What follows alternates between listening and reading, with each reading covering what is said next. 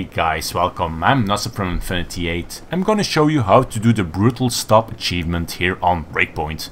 So the first thing I did was just flying around until I found a convoy.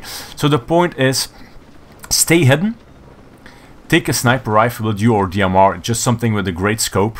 I went with the prone camo, so they didn't see me. So I just lay myself down. Then you take a good aim at the driver, just aim at them. Use your sync shot ability for a PS4 user, it's L1 like I did it.